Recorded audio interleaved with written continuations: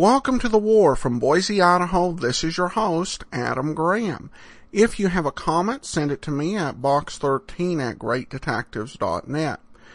Well, continuing on our look at programs immediately after the war, we're going to turn to the Eddie Cantor Show, It's Time to Smile, from June the 7th of 1944. This program may be interrupted so that we may bring you the latest war bulletins. Ladies and gentlemen, Bristol Myers, the makers of Ipana for the smile of beauty and Sal Hepatica for the smile of health, present It's Time to Smile, starring Eddie Cantor.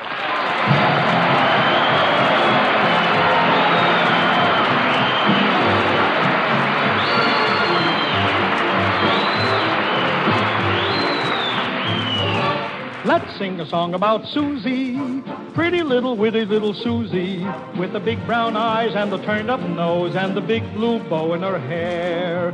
Let's sing a song about Susie, haughty little naughty little Susie, with the dimpled chin and the cutest grin and the darndest innocent stare. Oh, she's as sweet as a bun, and she's second to none. What's more, she's a bundle of joy and a barrel of fun. Let's sing a song about Susie. You gotta go for someone so divine. But if you wanna make love to Susie, no can do, mustn't touch. She's mine. If you knew Susie like I know Susie, oh, she's as sweet as a bun, and she's second to none. What's more, she's a bundle of joy and a barrel of fun. Let's sing a song about Susie. You gotta go for someone so divine. But if you wanna make love to Susie, no can do, mustn't touch. She's mine.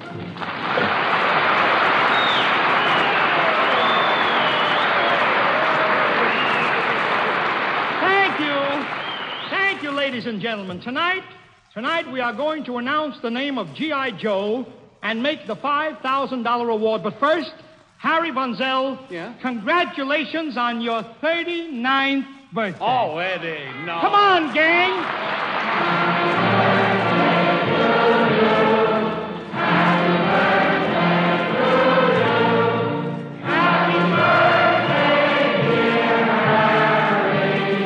Happy birthday.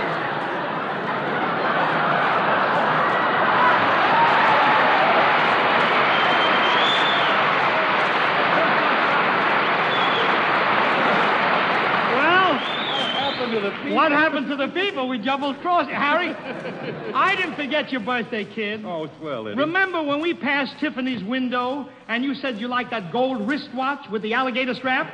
No, you got me a gold wristwatch? No, I got you an alligator and a strap. Train him to tell time.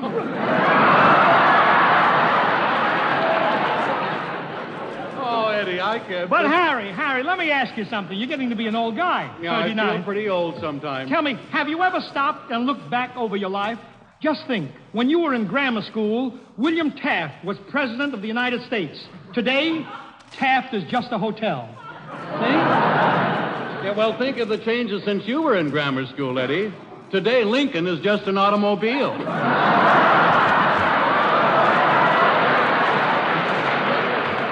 I know, Harry. In fact, the car I own is a Lincoln, but I'm thinking of changing its name to Roosevelt. Every day I keep wondering if it's going to run. And Harry... Yes, Eddie? Harry, never mind the cracks about how old I am. Very few people have the pep I've got at my age. You know that, I know, but at your age, what can you do with pep? I see, I get it, Well, look, tell me this, Eddie. Really, how does a fellow your age get all that vitality? Exercise. Exercise is important, Harry. Just look at yourself. Look. Why, what's the matter? Well, look at that shape. Look, Harry. Well, it's the first time I've ever seen a stomach with a double chin. Now, wait, stop this, Eddie. Well, this is your birthday, kid. And you know what I'm going to do? What? After the show tonight, I'm throwing a party for you. Really? No, really? But what is that? Harry, who are these people coming in the studio all of a sudden? Hey, Eddie, look, it's a guide taking a tour through Radio City. Follow me, ladies and gentlemen. Don't shout!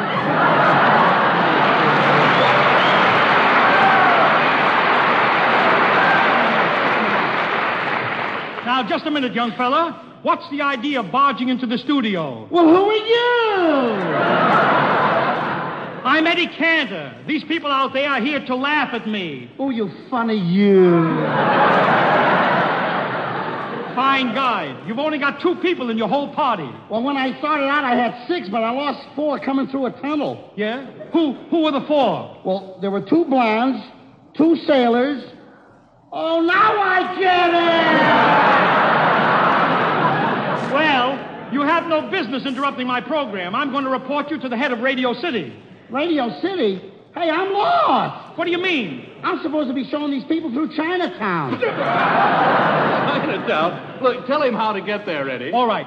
Go out to the door of Studio 8H, walk toward the west end of the building, take the east elevator to the 3rd floor, turn to the right... Not so fast! Oh, get out of here! Oh, follow me, ladies and gentlemen. Don't shout! Get out!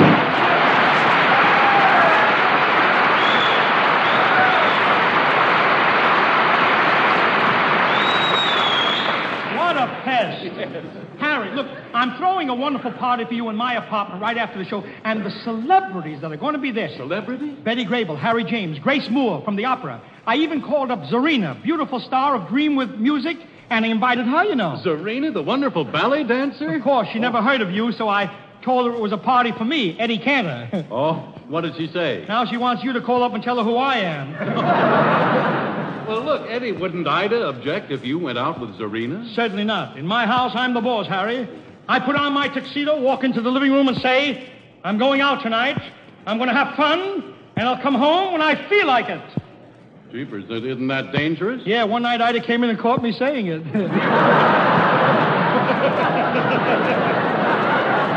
Oh, and what happened?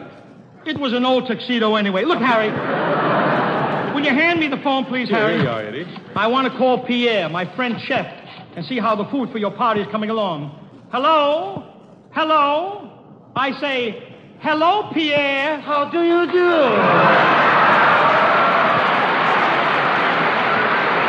Why, it's Bert Gordon, the Russian.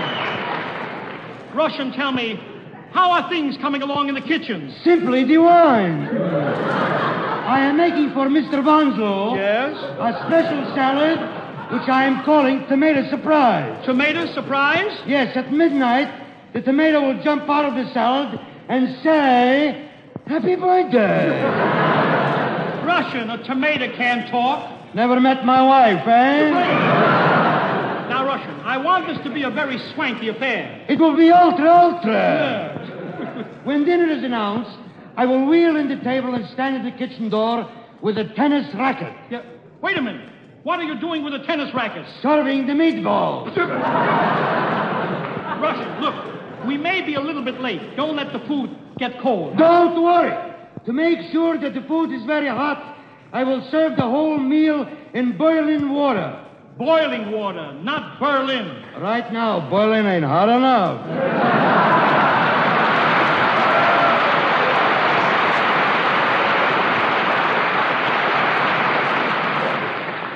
Tell me, Russian, are we having filet mignon? Oui. And steak, too. One more thing, Russian. Have you made enough lemon juice for the cocktails? All day long, I've been in the kitchen squeezing and squeezing. Good, good. Is the cook there with you? Who do you think I've been squeezing? Don't call me back.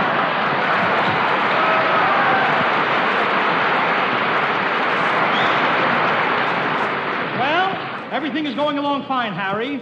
And while we're on the subject of food, ladies and gentlemen, we present our own Blue Plate special, that lovely dish, Nora Martin singing So Little Time.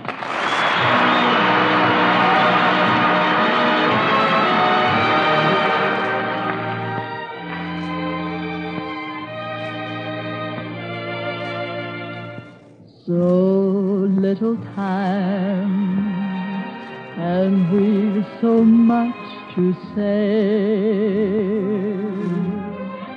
So little time, let's live our dreams today.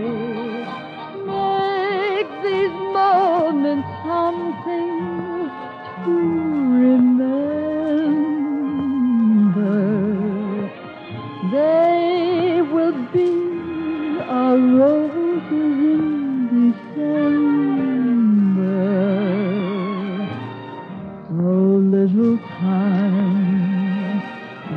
drink a toast to it.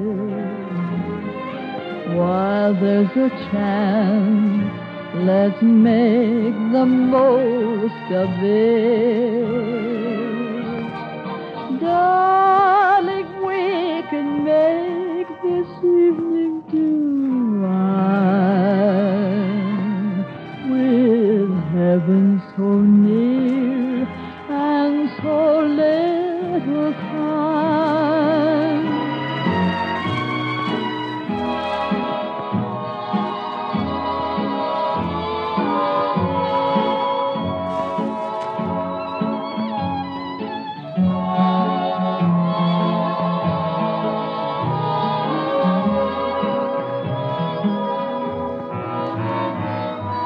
Darling, we could make this evening divine,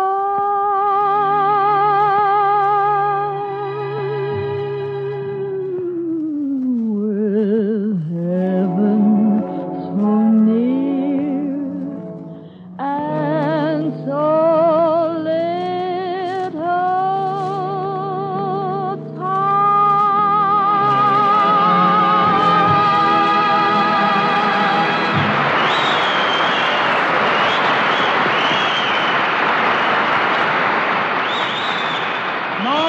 Nora, that was really swell. Thank you. And by the way, that's a very pretty dress you're going to wear to Harry Von Zell's birthday party. Oh, thank you, Mr. Cat. I'm glad you like it.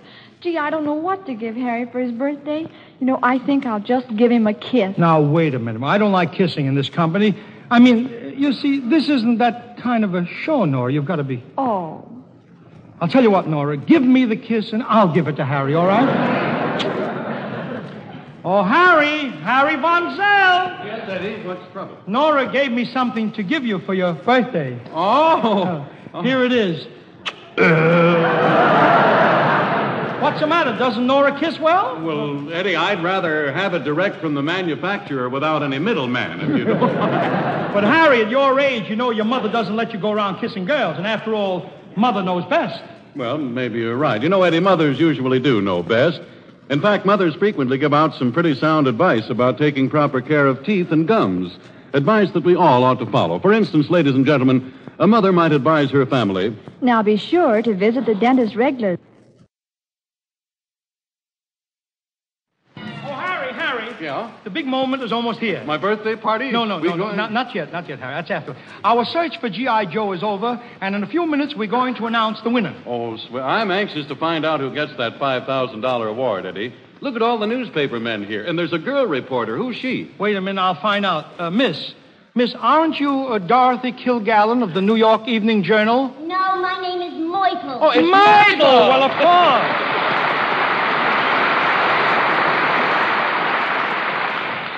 Myrtle, what are you doing here with all these newspaper people? Gee, I can hardly wait to hear who wins the $5,000. I'm so excited. Honestly, I'm sitting on pins and noodles. No, needles. Noodles. No, needles. Noodles don't hurt. Oh, I see. Tell me, Myrtle, what would you do if you had $5,000? Well, the first thing I do when I got up in the morning... Yes? The first thing I do when I got up in the morning... Well, come on. Take your time with $5,000. I'm not getting up so early. Now, just a minute, Myrtle. Would money really change you? Well, with $5,000, I wouldn't be sitting at Ebbets Field throwing pop bottles at the umpire. No? I'd be in there heaving champagne bottles. Oh, good old Ebbets Field. That's where Pepsi-Cola not only hits the spot, but leaves a scar. Well, tell us this, Myrtle. If you acquired a sudden fortune, would you go to New York City and live on Park Avenue? Oh, no. After living in Brooklyn all my life, I could never live in a city. Wait a minute. I'm an old Brooklynite. What do you mean? Isn't Brooklyn a city? No, ain't you heard? There's a tree growing there. A tree!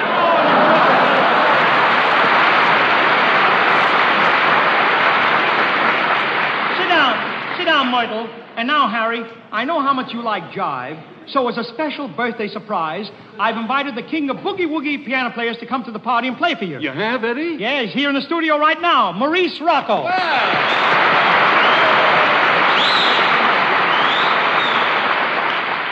Maurice, I've seen you play in nightclubs many times, and I noticed that you never use a piano stool. Well, frankly, Mr. Cantor, when I was in Hollywood, I owned a piano stool. But I lost it to a fellow club member named Rochester. What? How did you happen to lose it? Well, Rosh and I were engaged in a friendly little game of African badminton. African badminton? Say, I wonder, Eddie, what Rochester would want with a piano stool. Well, he has to stand on it to comb Jack Benny's hair, you know. Well, I don't know. Mr. Benny was taller than Rochester. He isn't. He keeps his hair on a high shelf. But anyway, as long as you're standing up, Maurice, how about giving out with a little bit of a... Hey, follow me, ladies and gentlemen. Don't shout! Eddie, look, it's the guide back again. Now, listen. Will you please get out of here? We're on the air. Well, who are you? I told you before, I'm Eddie Cantor. Oh, you crazy you. But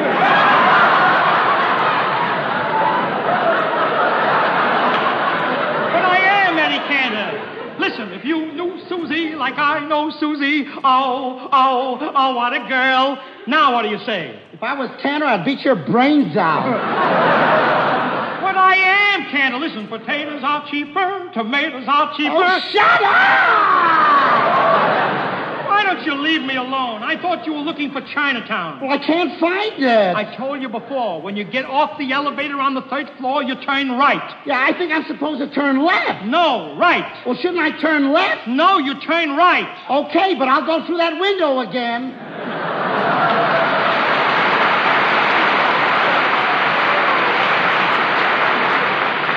I wish you'd go back to Columbia Pictures, Joe Besser, and be quiet. Look, Maurice Rocco is going to play Ida.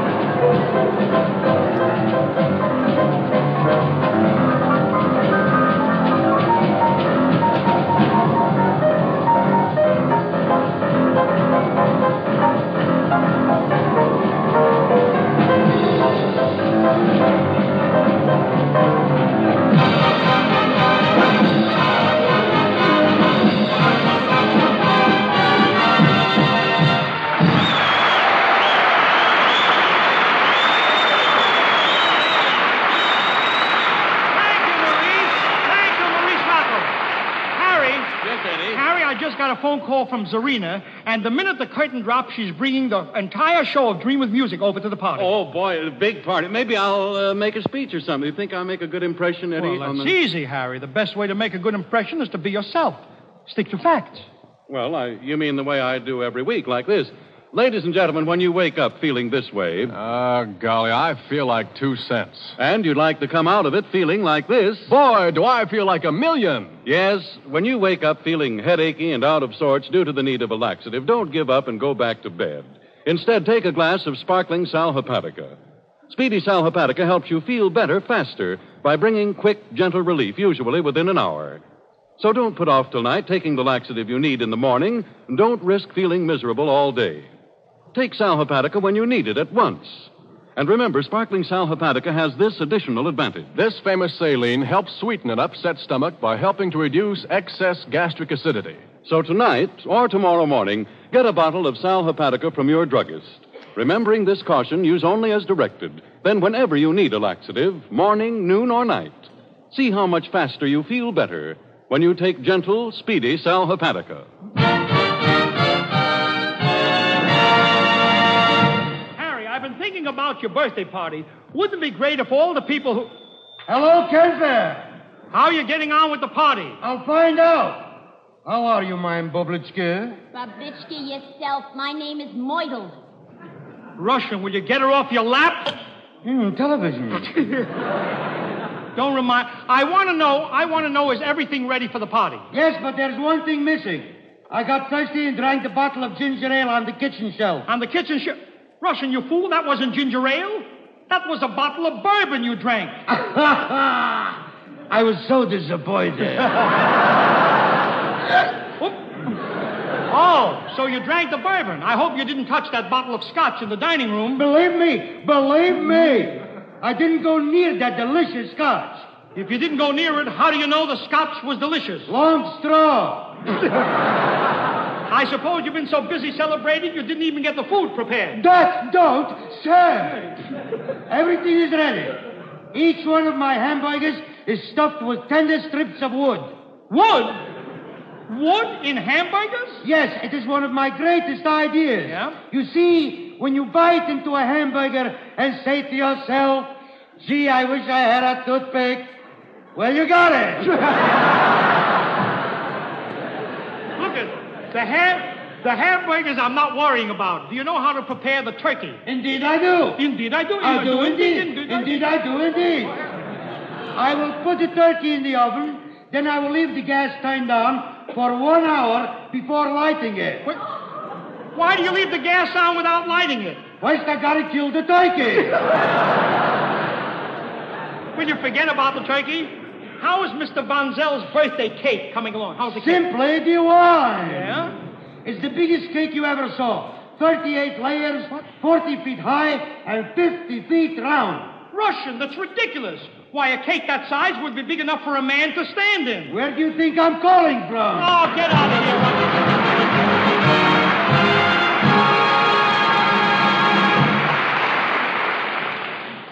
Tonight, ladies and gentlemen, we bring to a close our worldwide search for G.I. Joe, America's fighting man who is most representative of his brothers in arms.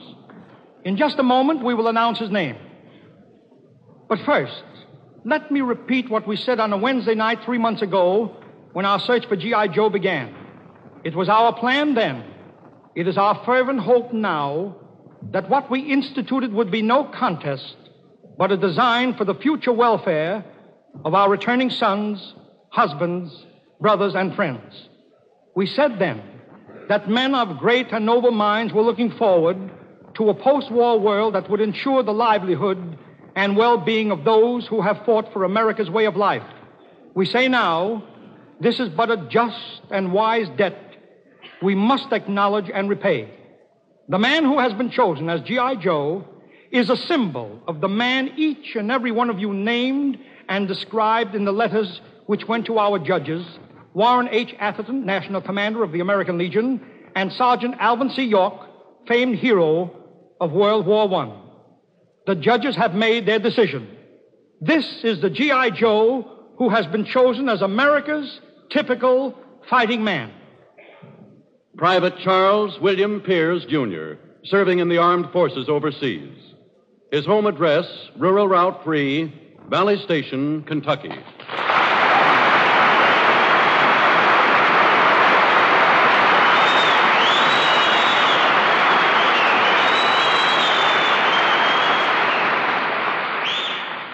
And now, ladies and gentlemen, I want to bring to the microphone two of the three people who in all this world are nearest and dearest to the heart of Private Pears.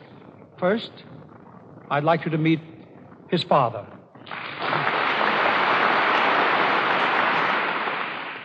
Mr. Cantor, my son is one of 6 brothers and 2 sisters. But tonight he has become a member of the largest family on this continent, the family of Americans, who since 1776 have stood for freedom, tolerance, and goodwill. My son's mother is gone, but I know that wherever she is, she will share my joy in the knowledge that America will never forget the sons of every mother in this nation.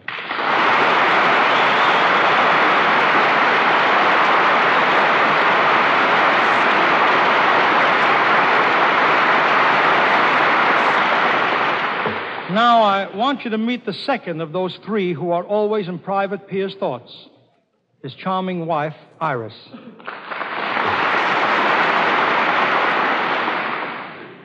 Through you, Mr. Cantor, Charles and I will realize a great dream. One day soon, I pray, we will buy a farm and build a home for our family where we can live again in peace. But always with Mr. Cantor, we will know this, that my husband is but one of 10 million entitled to this award, and I accept it for him in all humility, in the name of every woman whose loved one is away from home tonight.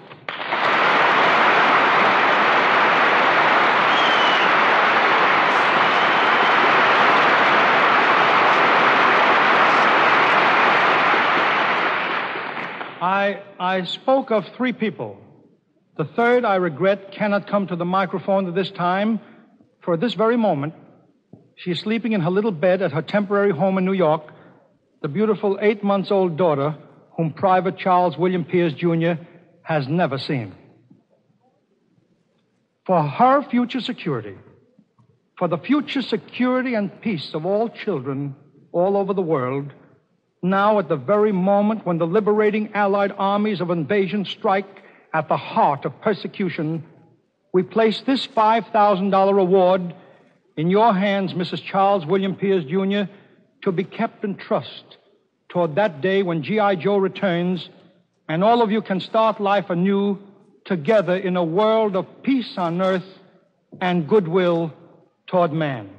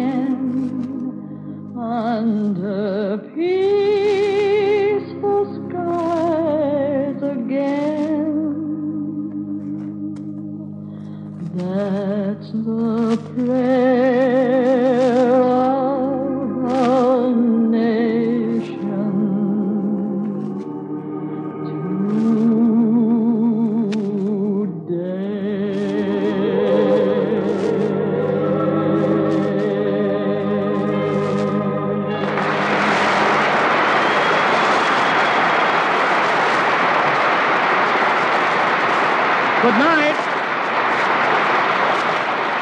This is the National Broadcasting Company. That will do it for today. If you have a comment, email me, box13@greatdetectives.net. I welcome your story or that of loved ones who served during World War II. Ken Curlin provides our opening theme music, kencurlin.com. I am your host, Adam Graham. This series is provided as a service of the Great Detectives of Old Time Radio, greatdetectives.net.